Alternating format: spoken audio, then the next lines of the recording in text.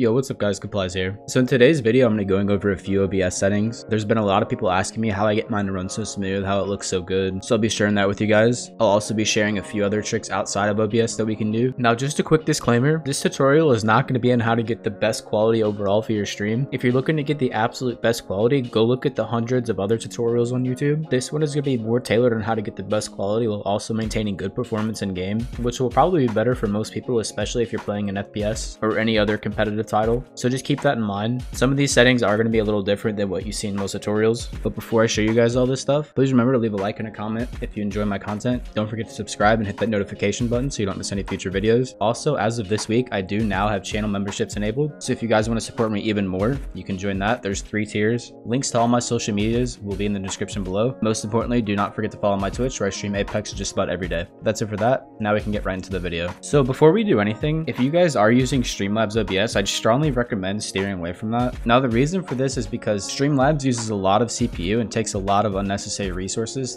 that regular OBS Studio and Stream Elements OBS do not do. So if you're moving over from Streamlabs, I'd strongly recommend checking out Stream Elements. It's a great platform. I've been using it for about 3 years after switching over from Streamlabs. It's super simple and it doesn't hog those unnecessary resources. But if you guys don't want any of the extra plugins, you guys can just download the regular OBS, which it still has the plugins for Twitch, so you get your activity feed, you get your chat, etc. But if you do want just a little bit extra, I'd recommend going with Stream Elements. So after you guys have downloaded that, or if you already have it downloaded, before we go into OBS, we're going to do a quick trick. So we go down to our Windows search bar or wherever our Stream Elements is located. I'm just going to type in OBS. Then we're going to right click, open file location, and then we're going to do the same thing again, right click, open file location. And then down here where it says OBS 64, we're going to right click. We're going to go to properties, compatibility. We're going to check run this program as administrator. Then you hit apply. Then you hit OK. Now, once we've done that, we can open up our OBS now. So now that we're in OBS, I'm going to be going over the settings with you guys. So just come down to this, go to settings.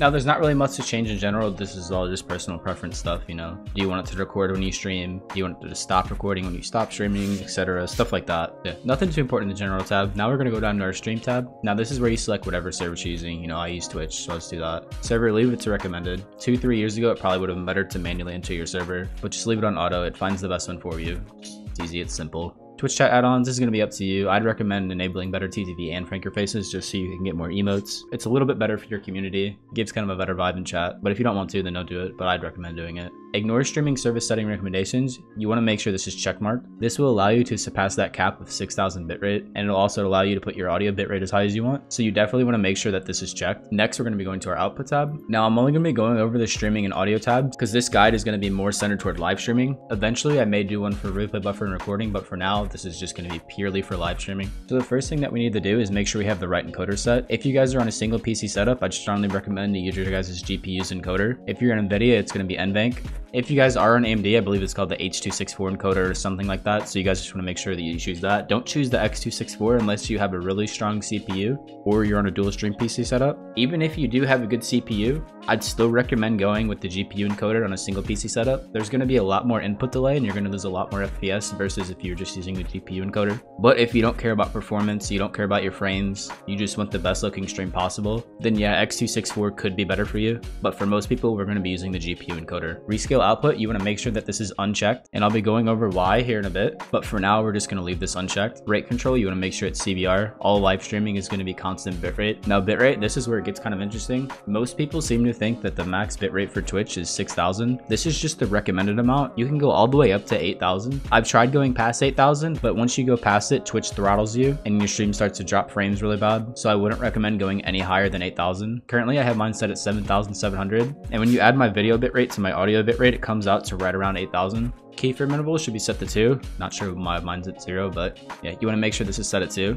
Preset, I'd recommend using any of these except for max quality. The only time I would say it's okay to use max quality is if you're playing a really slow paced game and there's not a whole lot of graphics to render. Now, the reason I say this is because max quality enables 2-pass encoding, which is going to give you more input delay and lower your FPS a little bit more. There isn't too big of a difference between these. Obviously, quality is going to look better than max performance, but the difference is minuscule, especially when you're upping that bitrate to compensate for it. Personally, I like to run run mine at low latency performance because that gives me the highest frames possible with the least amount of input delay. Profile, you want to make sure this is set to main. I disable look ahead, disable psychovisual tuning. I disable psychovisual tuning because I was dropping a lot of frames in Apex, and I noticed that once I turned this off, it got a whole lot better. So if you guys are dropping frames, this could be a potential reason right here. But once we're done with all of this, we're gonna hit apply. Now we're gonna go over to our audio tab. Now I run 320 audio bitrate. There's not really any reason to be running a low audio bitrate. It's just gonna make your stream sound like crap for no reason. So I would recommend 256 and up. If you're having problems, you could drop it down to 192, but I would not go any lower than that as there's not really any reason. It's not that hard for your computer to process your audio, and to send out that audio bitrate at a higher value, it's not gonna be too much trouble. So for most people, I'd recommend 256 or 320. I run 320, so that's what I do. Go down here, hit apply. Now we go down to our audio tab. This is going to be mostly dependent on you guys. My desktop audio comes out of my sound card. It's the HyperX virtual surround sound. I make sure that's enabled. I use a Blue Yeti microphone. Just come down here and pick that Yeti stereo microphone. And that's it for that. Now let's go to the video tab. Now this is the part where I feel a lot of people mess up. Now a lot of people have this set to 1920 by 1080, and then they have their scaled resolution set to 1920 by 1080, and in their output, they'll have their rescale output right here. Now the only reason that I recommend you doing this is if you're recording and streaming at the same time, which I know a good amount of people are, but personally I've noticed that using my streaming settings while recording with something else like Shadowplay gives me a much better performance boost compared to streaming and recording at the same time on OBS. That's personally what I do, but if you guys do prefer to have all your other live stream elements in there, like your chat, your notifications, all your filters, everything else that is already in your OBS versus just plain raw clips that you get with Shadowplay, I totally get that. I'm just trying to help you guys get the best performance, but leaving your base resolution and then rescaling everything is going to put a lot more load on your GPU or whatever encoder you're using. So that's why I recommend to leave this unchecked and leave our base and canvas resolution the same, because there's no scaling going on. It's all just one thing, so it's going to run a lot more smooth and you'll get much better performance. But however, if you are recording and streaming at the same time, then go ahead, do your rescale, but just know that's going to take a little bit more of a performance hit than what I do. So I'm going to uncheck that. We'll go back into the video tab. Now real quick, I just want to talk to you guys about resolutions. I see a lot of people running their streams at 900p. This is sort of a problem because 900p isn't a true 16:9 resolution. Now the reason for that is that 900 isn't divisible by 8. In order for a resolution to be truly 16:9, both numbers have to be divisible by 8, which is why I always recommend people to stream on 936p, 864p, or 720p. That's going to give you a little bit better performance than if you were streaming something like 1600 by 900. Now real quick, I'll put on the screen the numbers for each of those resolutions for 936, 864, and 720.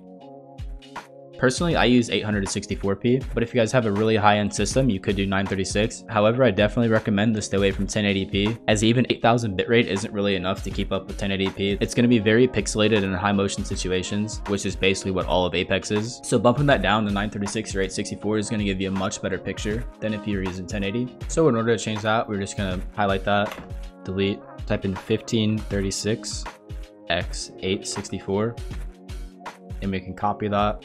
And we can paste it in right here as well. So now our canvas and scaled resolution are now the same.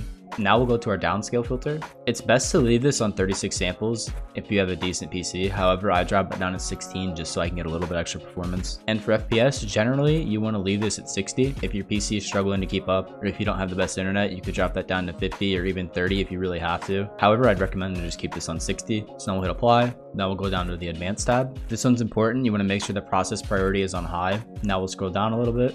For sources, I like to uncheck this. If you guys didn't know, hardware acceleration uses your GPU to speed up processes. So there will be a very slight performance hit. While it is minuscule, it's still there. So I'd recommend to keep that unchecked unless you guys are having trouble running certain sources. Then checking that could possibly help.